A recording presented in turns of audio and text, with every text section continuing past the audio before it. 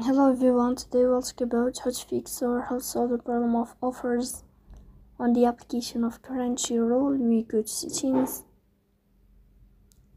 Here on this page you can go to apps, default apps, app settings. On above you can search about Crunchyroll and you will click.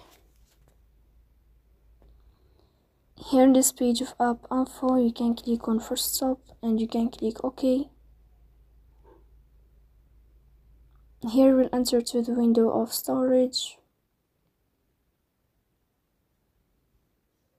Then you can click on clear cache.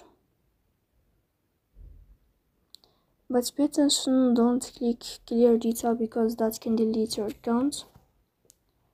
So please don't forget to support us by like and subscribe. See you next time in another video and thank you for your attention.